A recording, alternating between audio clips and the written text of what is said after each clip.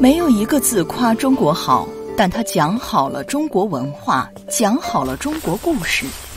前天我在微博看到一个热搜，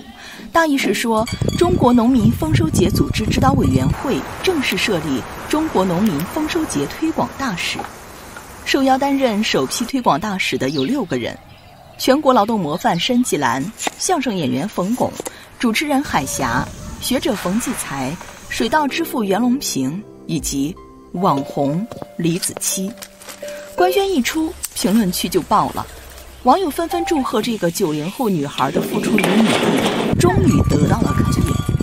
其实不止这次，媒体界对李子柒的态度一直是颇有赞许。央视新闻表扬她没有一个字夸中国好，但她讲好了中国文化，讲好了中国故事。人民日报赞许她李子柒的样本意义绝不应被忽视。白岩松力挺她，微笑着为她鼓掌是最好的。如果我们来自民间并真的走向世界的网红，由1个变成几10个，变成几百个、上千个，那中国故事就真的有得讲了。在他的视频里，你总能看到世界万物从无到有的过程。蓝印花布和蜡染从一颗了蓝种子的2次收割开始，给奶奶做的一床新棉絮从洼地播种棉花开始，制作传统手工酱油、制曲、暴晒、提纯，将这历经3000年的非遗文化展示得淋漓尽致。看李子柒的视频，你总能感受到一种莫名的治愈和赏心悦目的美，但走近她，你才能感受到这个女孩到底有多可怕。生活将她打到半死不活，她在苦难里开出花。李子柒的个人简介是李家有女，人称子柒，念起来有种邻家小女的乖巧和圆满，可她却是个孤儿。生长在四川大山里的李子柒，很小的时候就遭遇父母离异，后来父亲早逝，子柒又遭受了继母的虐待。泰戈尔说，你今天受的苦、吃的亏、担的责、扛的罪、忍的痛，到最后都会变成光，照亮你的路。这句话似乎验证了李子柒一路磕磕绊绊的历程。有人酸他不过是运气好，我不否认成功会有运气的加持，但若是把一切成功都总结为运气，那就是无脑耍流氓。那些酸他的人根本承受不了他吃过的苦。一夜成名的另一个叫法，你可以称之为百炼成钢。当你对生活认真到偏执，生活一定会向你低头。现在李子柒的频道粉丝突破了1000万，视频播放总量达到了13.45亿，成为了平台上第1个粉丝破1000万的中文创作者。每一条的播放量都是100万级起步，1000万级是常态。从单枪匹马到组建起一个小团队，外人眼里李子柒坐享其成，但其实拍什么怎么拍仍然是他一个人操劳。每一则视频的取景和构图，他都要一个一个去调整，只要镜头里有一点点瑕疵，他都会几遍几10遍的推翻重来，直到拍到满意为止。就算拍完了，也要自己把主体部分剪辑好，再交由摄影师调色输出。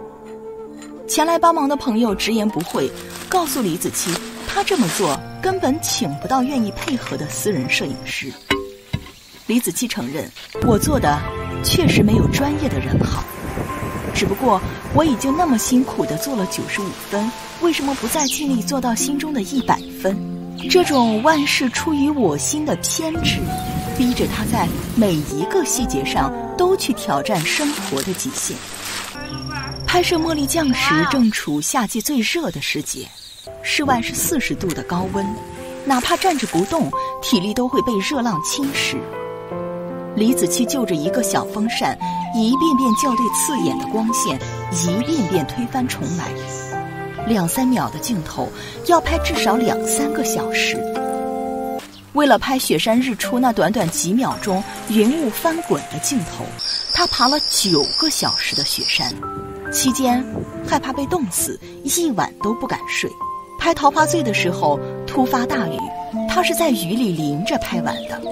衣服头发全部湿完，身上混着汗水和雨水，镜头里看着却是和酒一样的清晰和冷冽。拍蜀绣，他钻研相关纪录片，又联系了蜀绣国家级非遗大师孟德之，学习了半年。拍松鼠鱼，他一个人带着设备，在零下15度的高寒下折腾了10几个小时。你能从他的手上看到他对作品的极致认真，你能从他拍摄视频的花絮里看到一个女孩对细节的极致追求。周润发在电影《无双》里说过这样一句话：这个世界上100万人里才有一个主角，而这个主角必定是把事情做到极致的人，不遗余力地去成就每一件事，永不放弃地去塑造每一个细节。这样的品质真的令人望而生畏。也是应了那句话，匠心就是在重复的岁月里对得起每一寸光阴。当你对生活锱铢必较时，生活便再也不敢凌驾于你之上。顶着世俗偏见，他将中华文化戏落成生活的诗，有人粉便有人黑。李子柒总是招人骂，他表现的明明是采菊东篱下，悠然见南山，却总有人骂他没有锄禾日当午，汗滴禾下土。他通透清醒，活在世俗却不流于世俗，却被骂清高点做旧。可这不妨碍他把文化戏落成物品，融进了生活的诗。在他的镜头下，每一帧的画面美到令人惊叹。远山淡淡翠眉低，野树离离带浅溪。风吹过一丝春意，古柳垂低风淡淡，星河漫照夜甜甜，氤氲着丝丝暑气。默默稻田重重叠叠，渗透着生命的浪漫。再看它室外案板上的插花细节，四季流转，瓶中的植物随着时光更迭。春有桃花枝，夏有荷花梗，秋有缤纷转日莲，冬有飘香金桂。时而温婉素雅，时而灿烂盎然。每个巧思，每个构图，每个彩色的搭配，在灰墙土瓦的映衬下，无一不渗透着超乎寻常的东方美学。你很难不为这样敬爱生活的人拍案叫绝。他用吃剩下的葡萄皮晕染出一件仙气飘飘、轻如紫烟的纱裙。他花半年的时间请教老师傅，再用上2年的功夫手工制作文房四宝。他追溯至古代女子梳妆台的一角，用古法还原口红、胭脂和眉黛，名曰汉妆。做千层底布鞋，砍竹子，做沙发，没有热爱就成就不了李子柒。可极致美的背后，都背负着极致的疼痛。于是乎，这样一个话题就抛出来了：如何评价李子柒？站在大格局上说，他将中华传统文化宣扬至国外，体现中国的文化交流自信，凸显中国传统清俊的审美取向和出世的价值追求，这没什么不好。而对于普通人，就借用某位答主的评价：看子柒的视频就像一个窗子，我透过这窗子看到了小时候和小伙伴在田埂上奔跑，在河里捞鱼，在山上摘野果的欢乐时光，仿佛自己也暂时脱离了生活常态，放下了浮躁，游离在田园，体验了一把不属于自己的安宁。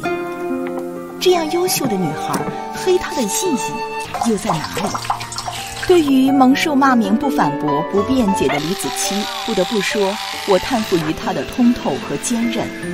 在《你可以拥有你想要的生活》一书中，作者写道：这个世界的诱惑远比你想的多，通往成功的道路也比你想的要更多。无论你要什么，我都希望那件事是你真心热爱的。我希望你能坚持自我，善用天赋，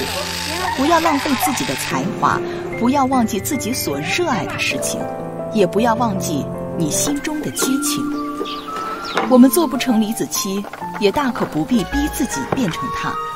生活一直在奖励那些发狠努力到令人害怕的决心，不如在生活里浇筑一些热情，加入几分自省，守护久违的感动和初心，如李子柒一般，拿四季风物开生活处方。